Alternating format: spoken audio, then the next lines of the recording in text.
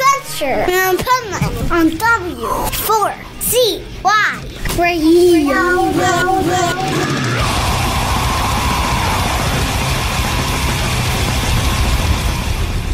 Wake up, America! It's time for the Adventures of Pipeman on W4CY.com, West Palm Beach's #1 internet radio station.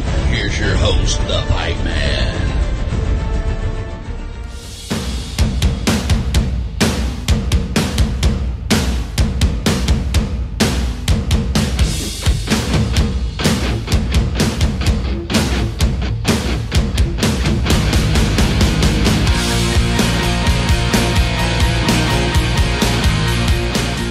This is the Pipeman here on the Adventures Pipeman W4CY Radio, and I'm here with our next guest who I'm very excited about because there's some badass new music that I love, and of course, you know, he's a Jersey boy too, like me, so that's all the more reason to like him. Yes.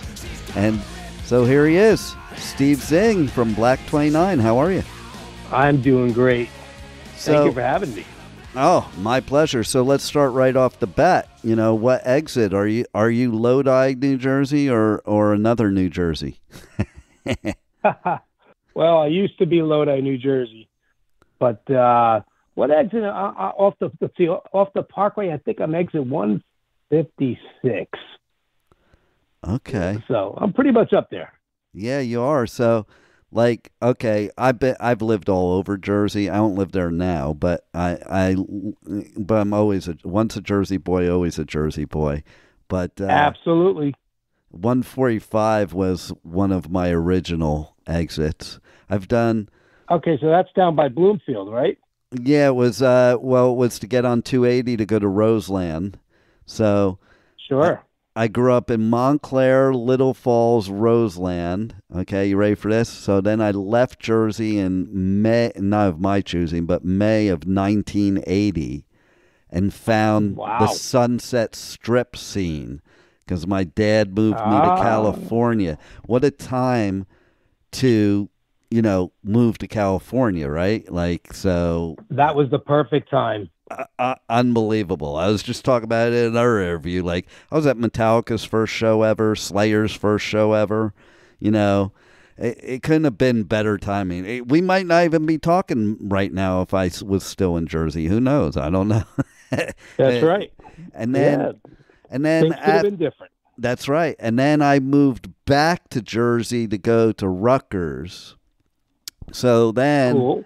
I hit pretty much every part of Jersey. I lived in West Orange. I lived on Garrett Mountain. I lived Jefferson Township, Marlboro, Manalapan, Old Bridge, Ocean Township, South Plainfield.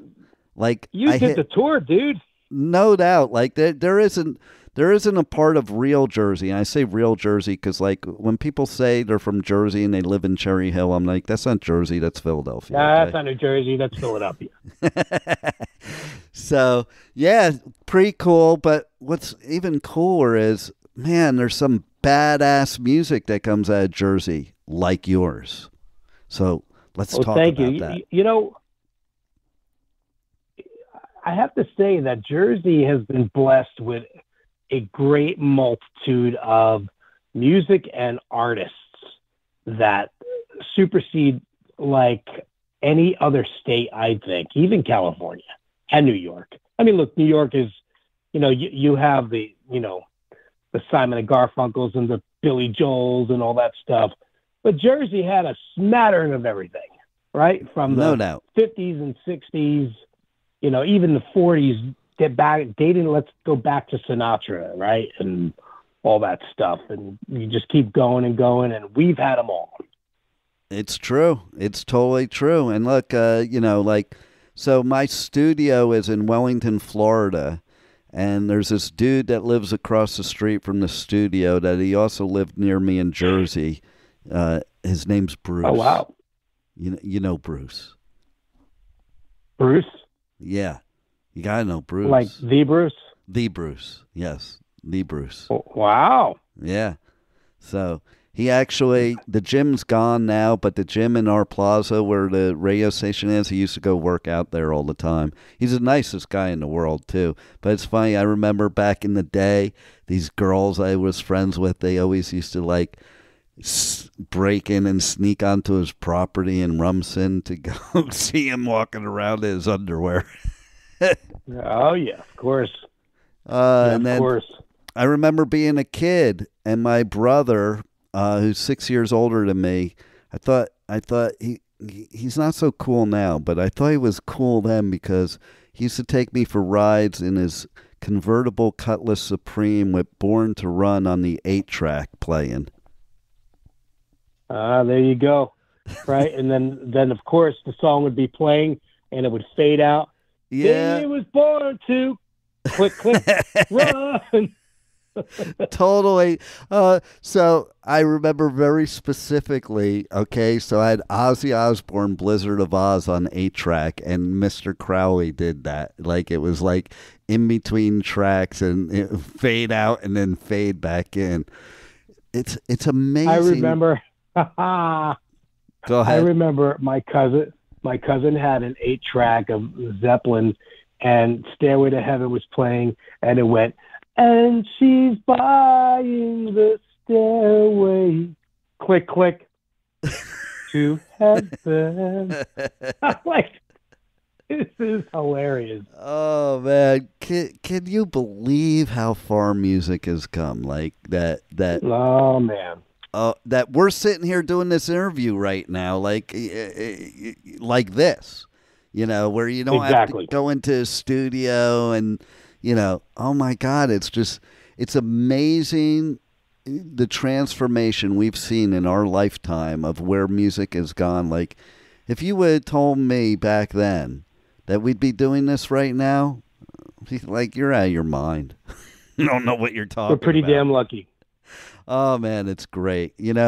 So there's the good parts and there's the bad parts, but I think the good parts is that anybody can listen to your music, whereas back then,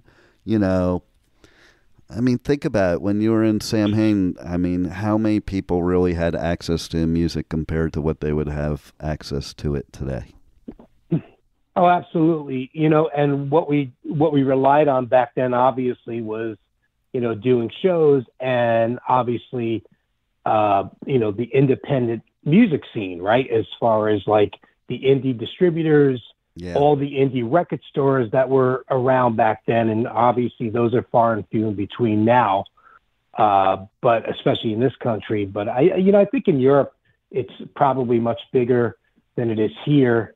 It is. There's a few great shops, but, we were very, back in the day, if you remember, like Bleecker Bob's, and there was a place called Sounds and 99 Records, and there was all these places back then that you could just get. I miss it. Everything from. Check this out. This story is going to blow your mind. Okay, so I found a lot of my music that I loved by going to this record store in the Valley called Oz Records. And there was a store clerk there who me and my friends would walk in and he's like, here, you got to check this album out. And like, how it was back then, you bought an album, you didn't know what it sounded like ahead of time. It just looked cool. It looked cool. Oh, I want that. That's how I got my first album, by the way. The first album I ever owned in my life, I won at Seaside Heights, by the way. Of course, we all got Union Jacks on the boardwalk. There you go. Mine was, ready for this, the first Kiss album. Right. The first Kiss album. I just remember looking up. I didn't know what the hell any of it was. I looked up and I saw that, and I was like, oh, I want that. I was a little kid. But I could tell you real quick, the first two albums I won on the boardwalk at Seaside Heights was Foghat Live. Wow. And that actually was 3 albums. It was Stars, Attention Shoppers, and Angel, White Hot. Wow. Wow, that's cool. Yep. I love it. Oh, so yeah. Anyway, so he showed me every time he went in, he showed this that was Brian Slagle of Metal Blade Records. And oh, wow. that's when he started Metal Blade. So I told him, that's pretty cool. Oh, I told him a couple of years ago when I saw him, I'm like, you know, that was the most ingenious thing ever. And he was like, yeah, I was just a store clerk. I wasn't trying to do anything ingenious. But it was like he started Metal Blade and he was a record store clerk. Like, how ingenious. Like, here, check out my bands. But not saying they were his bands, just here, check this out. And, yeah, it was pretty amazing. And here we sit. That's amazing. I can't even believe that. Man. Record label is still around. Like it just, you know, it's so cool. What else I think is so cool, and I talk about this a lot, is that now music like yours can be loved by everybody. And I don't mean just because of technology. I mean because of the gatekeeping back then, you know? Well, you're exactly right. I mean, when you and I were, you know, back in that day, we were spoon-fed by what the majors would allow to come out. Mm-hmm. And, you know, FM radio at that time, I mean, still, you know, even in the 70s, there was still AM radio, which was big in New York, WABC and NBC. Oh, yeah. That was your pop stations, and that's what everybody listened to. You know, FM, I mean, it was for the, you know, the more hipper crowd, but it wasn't like it was in the 80s or 90s. Before we got satellite radio, obviously in the 2000s, but yeah, we were spoon-fed on what was coming out. Totally, and then you had the people. Like, remember when? Okay, so I was a metalhead that loved punk, but I couldn't go to punk shows because I'd get my ass kicked. Yes, you know, and like I always thought it was so stupid too, because there was so few of us in both genres. Like, why wouldn't you join forces? Like, we were both getting our asses beat by the jocks in school. At least in LA, that was the case. Oh, it was the same thing in Jersey. Yeah. But you know, I think there was a few bands that tied that together. One of them, obviously, being Motorhead, right? Totally. I mean, the punks loved the Motorhead, as did the metalheads. And, of course, then you had bands that came onto the scene later on, like the Cro-Mags, right? Yeah. The Cro-Mags kind of fused the punk, the metal, and, of course, they called it hardcore, but it was that combination, I think, of both sounds that really brought the crowd together like that. And you know who did it in L.A., and I was at their first show ever? Was Slayer.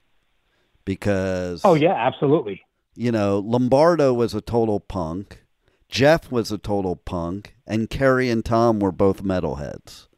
So that is true. You brought that all together, and then of course you have Metallica.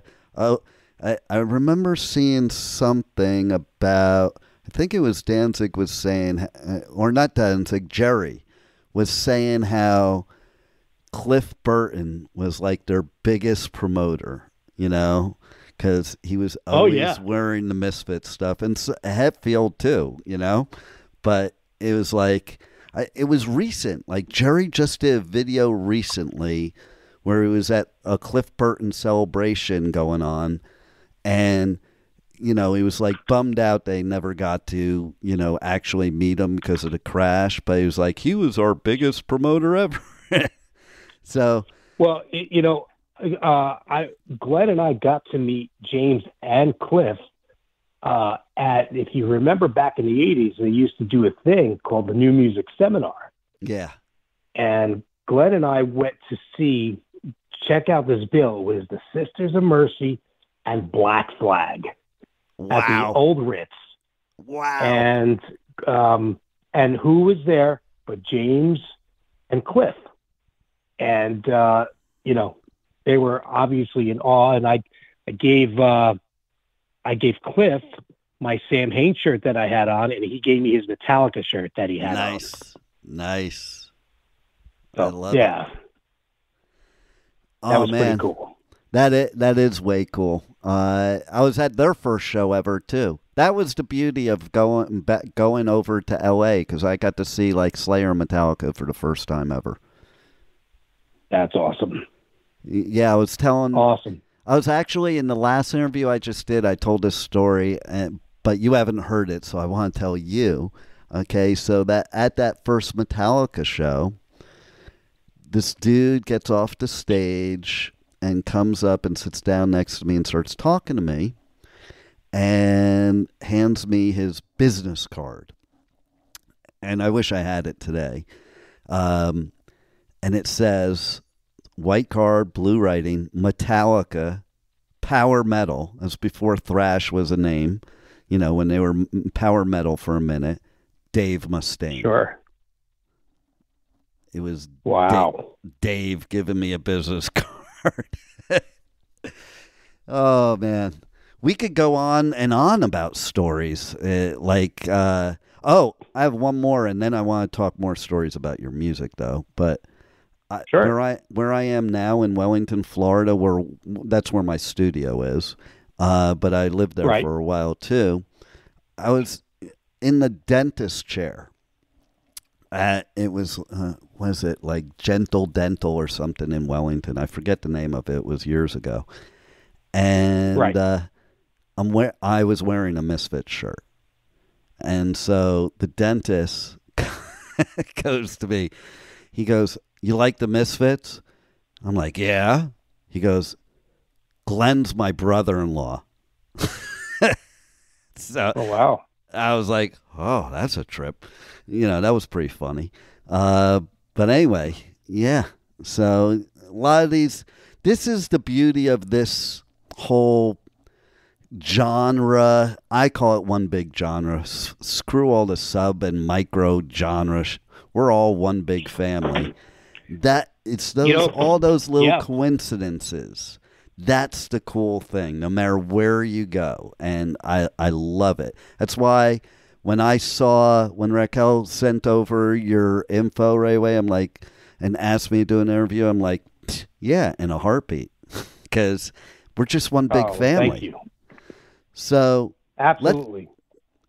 Let's tell everybody a little bit about your music. Because I when I listened to it, I was like, oh my God, this is badass. I love it. I'm glad I'm interviewing him. Thank you. So tell everybody how it came about and a little bit about the music and why they should check it out. Well, I think it's important, obviously everyone likes, I shouldn't say everyone loves original music because, a lot of people like older original music.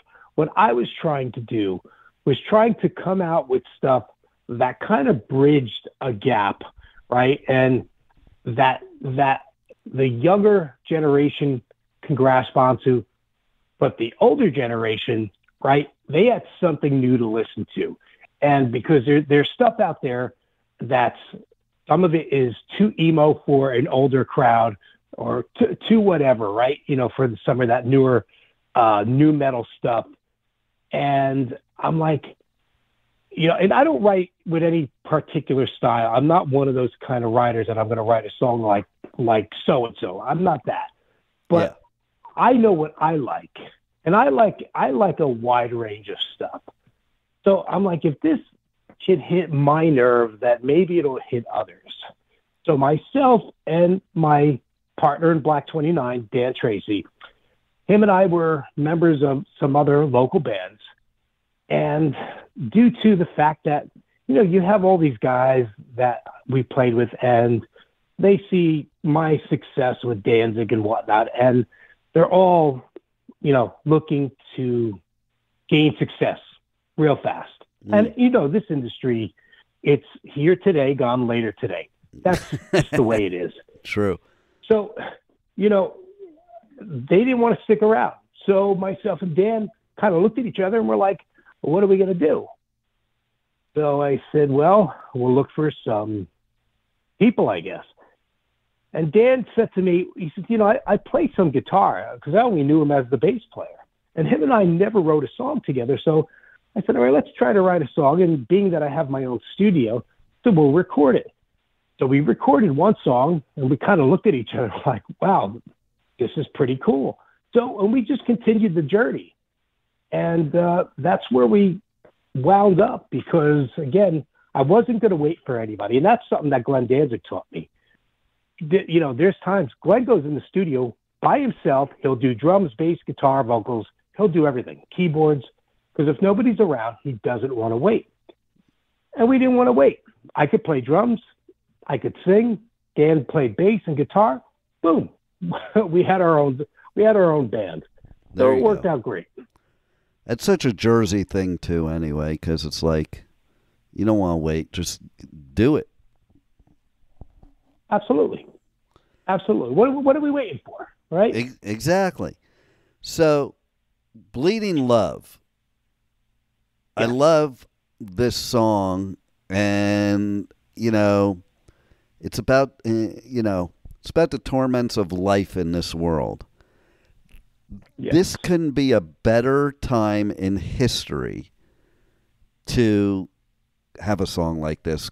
We need it most. Like, it's weird because it's almost like, and I'm just coming up with this now, it's almost like 2023 is the 80s turbo version, meaning not having anything to do with the 80s, but back in the 80s, we had the Cold War, the whole world was going to blow up by 1984. We had all this stuff going on.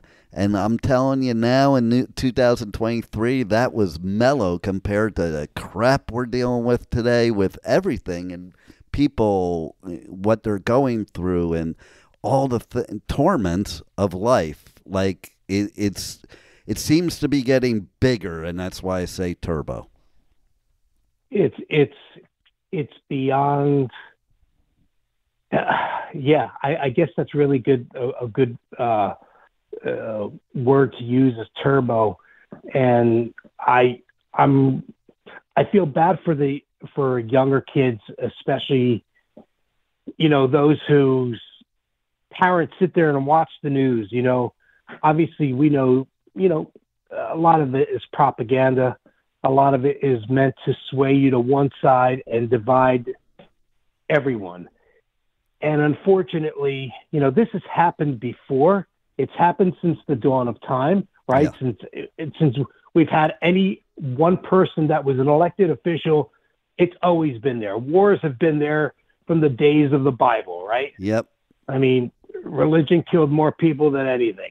But we see it constantly because we're constantly in a connected state. Whether it's your phone, your news, it's constant. It's 24 hours. So, for the younger generation, I think a lot of them don't even feel like they have hope because it's this divide thing. Is China going to blow us up? Is Russia going to blow us up? I remember the Cold War. I remember back in the 70s and 80s with the problems with Russia.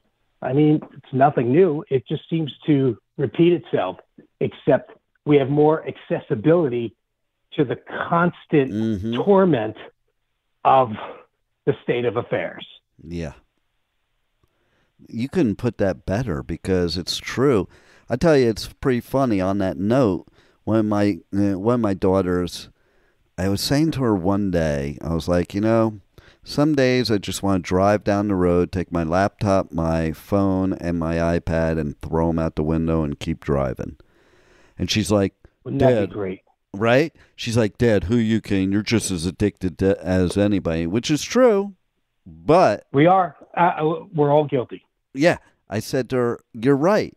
Except I also remember a time when we didn't have any of this crap, and it was a lot better because I all the anger and angst and stuff we see now is, I think, a total product of all this technology and, just people being able to say whatever the hell they want. Have anxiety.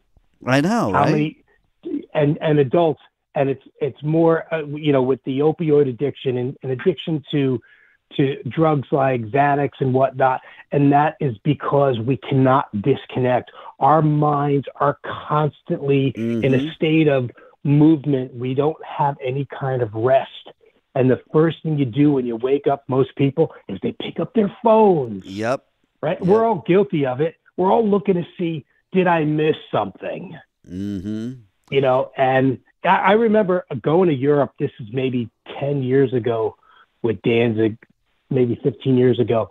And at that time, it was very expensive to have cell service. So I would just keep my phone off, obviously.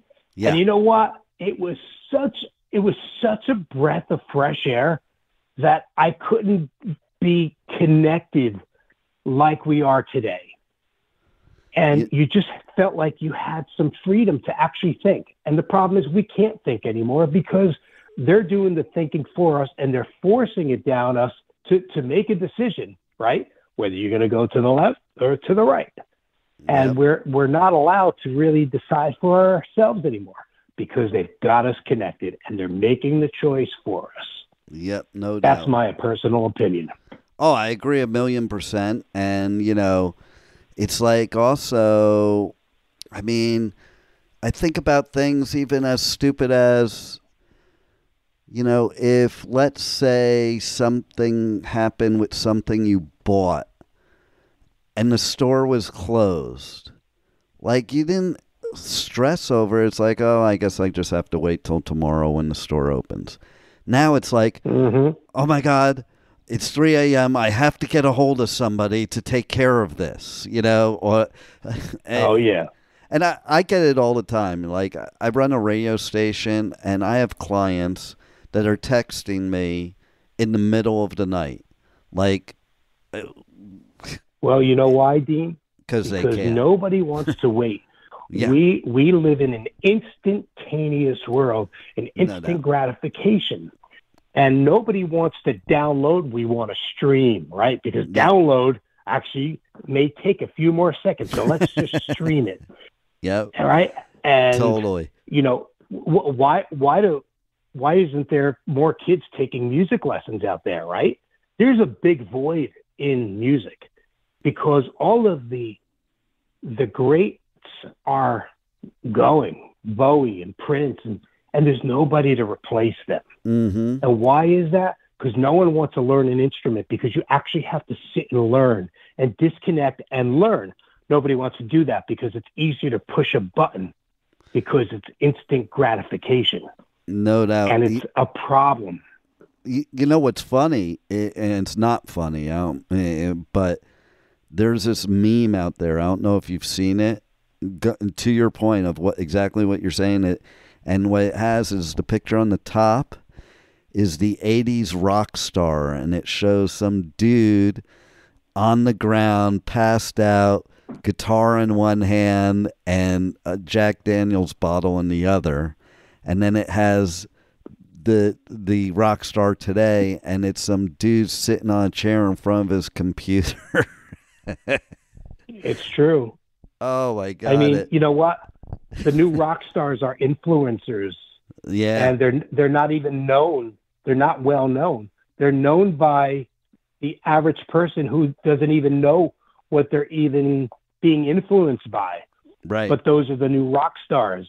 And, you know, I can't say it's bad. Look, at the best, it's pop culture. But even pop culture, you know, in the 70s and 80s had a short lifespan because, you know, as you kind of, as your mind matured, you graduated to the next thing. If it was a one-hit wonder, look at the David Cassidy's of the world, right? They were huge. They were selling out stadiums, and they went by the wayside. The Leif Garrett's, but now you have the Justin Biebers and they're around because they're pop culture at its best, and they could stick around because they can just keep feeding you the information. So it's a different type of world, and it's, again, it's all about clicks, right? Yeah. Oh, you're speaking my language, brother. You know, it's like, and Dean, I'm not against the Justin Bieber or Justin Timberlake. I don't care. but it's a different world. And if we didn't have the internet to keep it in your face, it wouldn't be there. The Kardashians would be over because they would be, there would be no show like that. So it's just that it's a constant feed. It's the motion, man. It's all about the motion. And there is no time to ever shut down, like you were saying before, because everything is 24/7 nowadays, and everything is instantaneous. And like, it was kind of cool. I think about it sometimes even now, okay, like going into a pit, okay, I have to actually like turn to whoever I'm with. I'm like, here, hold my phone. And like, I didn't have to worry about that back in the day, I didn't have to worry about what I had and just like go in the pit or like the people that go in the pit with their phone to film it. Like, seriously? I just, I don't get it, It's like, look, just enjoy it. Well, that's the whole thing. Glenn Danzig has this thing that we don't allow photos. Mm-hmm. And it's not because it's taking a picture, but it's the thing of, I went to a Garth Brooks show with my wife, right? And we stood behind a guy who had his iPad with him and filmed the entire show. My wife is, she's 5'2" or 5'3". She literally had to watch the show through his iPad. And that's ridiculous. Most people aren't just taking a picture. They're standing there. Enjoy the friggin' moment. Like, what are you doing that, you will never watch this more than one time. Right. Go home with the memory, man. Those memories are in our minds, and you're taking up precious space on your phone for no reason, and you're not even enjoying the show. You're watching the show through your phone onto the stage. Yeah, and they might as well just watch YouTube. Just watch YouTube. Exactly. I mean, like, I gotta tell you, you're gonna love this one. Okay, so there was some dude on their phone at a Slipknot show that he was up front, and Corey went up and slapped it out of his hand. I saw that. I'm like, yes. Oh my God. Right, and that's the thing why at Danzig shows, Glenn sees that all the time. And you know what it's like? You're trying to put, who are you performing to, the people or the phone? And then there's the people who put the light on the phone in your face. It's like, really? Come on, man. No doubt. You didn't pay to come stick your phone in the air. Just go have a good time. Get crazy. Go have a good time. But, I don't want to sound like, as my wife would call it, a boomer, right? But it's true. It's like they're missing out. If you think about, the way we communicate, and I'm sorry we got off on this tangent, but that's all right. The way we communicate, it's not about what a kid's going to do, right? Hey, remember that text I sent 17 years ago? No. You've missed out on the best part of communication with people face to face, because we've used email and text because we really don't want to talk to a lot of people, right? Yeah. So, but you're missing a lot of those memories and the camaraderie of being a human being. And it's really the start of the artificial intelligence thing. Oh, yeah. We're talking behind a screen. And you don't know what emotion that really is. Are you mad? Are you not mad? Some things you could sound like you're mad, maybe you're not, but you can't really get that across in a text or an email. A lot of people decipher things differently. Yeah, 100%. And you know what else too is, think about it, the experiences you and I had back in the day in the scene. Those are so implanted in our memory banks. And I think about kids today that they consider taking these pictures and videos as their memories, but they so rely on the technology that they won't have these amazing memories that you and I have of shit that we experienced. Yep. You know,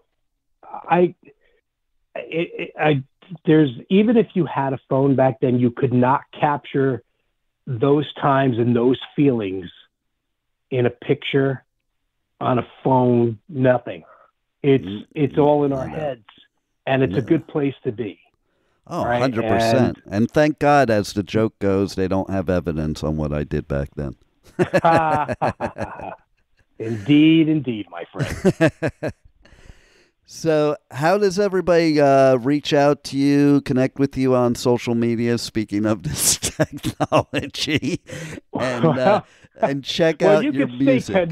You could stay connected with me at all times of the day and night, either on Facebook or Instagram. My email's easy, stevezing@stevezing.com. I made it easy. Instagram is Steve Zing Samhain, and I think Facebook is the same or something like that. I don't even know.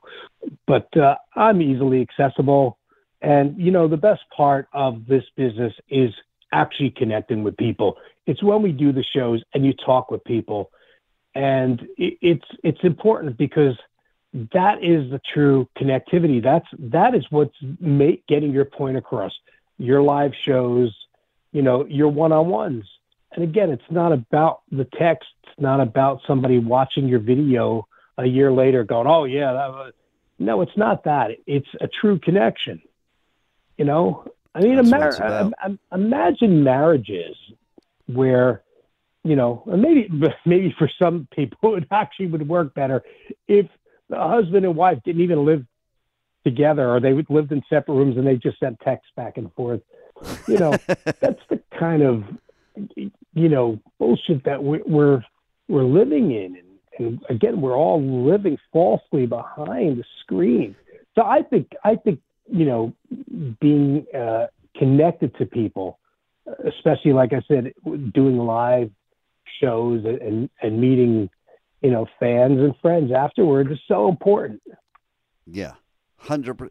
Listen, that's part of why I'm a metalhead today, and that is those experiences I had, not just the music. Of course I love the music, but it was just the experiences. And as we always talk about, we're just one big family, and a lot of people that are not from the punk scene or the metal scene don't really get it, but we lived it and get it. I don't even know if people today get it. The newer people coming up get it, because there's some bands, when I hear kids say, oh, this punk band, and they name a band, and I'm like, yeah, that's not punk.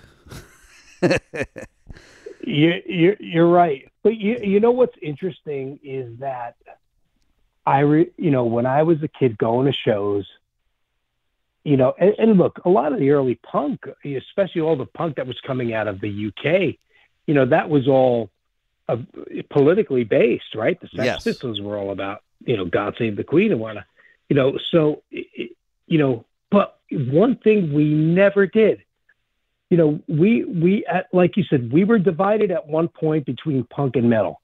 That was a genre, but we were never divided because of the political situation, doubt. We are today. No doubt. It had nothing to do with that. I see it in music now. I'm seeing artists getting ostracized because of their political belief, and it's isn't the whole point of being in music to express whatever you want to express? Why should it be that way? And it's funny because I've seen some bands, people I know, and that are very different now than they were back then, and it's makes you kind of wonder. It's kind of weird to me sometimes. Yeah, I don't know, but being divided because of politics, it's stupid. If you think about it, well, besides the fact that it's stupid, you know what? It's all smoke and mirrors. Oh no! And I say it all the time. Neither side are getting out alive, so it doesn't matter. No doubt. I say it all the time that they're all on the same team, and it ain't mine. Exactly. You hit the nail on the head, Dean. That's right. So, hit the nail on the head. What else do we need to share with the listeners about your music or anything up and coming? Well, we have a new video. We have a new video coming out for the song Blackout, which is the lead song off the album. And I'm hoping that'll be premiered in the next 2 weeks. We're going to be starting to do shows hopefully in a few months. And of course, I have my old punk band from the 80s that we kind of reunited and put out some new stuff on Cleopatra as well. And we'll be doing shows there. So, it's a busy year ahead of me, which is great. I love to be busy. I'd rather be busy than be connected on a phone. Nice. So I'm looking forward to it. And again, we're just trying to, create music that A, is not overproduced, and B, that hits a nerve with people that can just sit there and go, wow, this is pretty cool. I'm not trying to reinvent music. I'm just trying to make people feel it. And that's what it should be. That's what music's about. It's great to listen to, but it's about feeling it. That makes it's the best therapy I can think of. It's the best escape for me from all the insanity that's going on in the world. There's nights where I'll get up at 1 o'clock in the morning, and my wife said, I can't sleep. I'm like, no. And I come downstairs in my studio, and I put my headphones on, and I just listen to music. Yes. And it takes me to a different place. And I sit there, and obviously I could do it in bed. I could put my earbuds in and put Spotify on and have the world at my fingertips. But sometimes I just like to, I go in my studio, close the door. It's my little cave, and I hit every type of genre and a lot of stuff that takes me back to my youth, right? Yeah. And because those times, it's like, why do all these older acts, why are they, nobody wants to hear their new music. They only want to hear the old stuff. You know why? Because it takes them back to a time where they didn't have to think. No right? doubt. So sometimes, Dean, sometimes it's good to go to that place where at that time, you and I didn't really have to think about life. We just went along for the ride, and we wound up in a good place, right? Yep. We wound up at the next show, and you wound up in, you were in Montclair, and you were in Wall, and you were in all these places, and then you were in Hollywood, and you came back, but you were there. Yep. You were present, right? And a lot of times we're not even present anymore. So it takes us back to a time. So sometimes that's what I do. But that's what I intended Blak29 to be. Music to move you by, and basically stuff that you can walk away going, make you feel good, but it's got energy. And it definitely does that, and I think it's badass, and everybody needs to check you guys out. And I can't wait to see you live. That's going to be fun. Yeah, it's going to be great. Love it. It's going to be great, and I can't wait to meet you.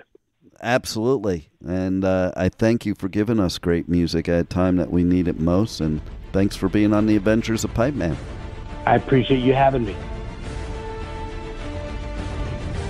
Thank you for listening to the Adventures of Pipeman on W4CY Radio.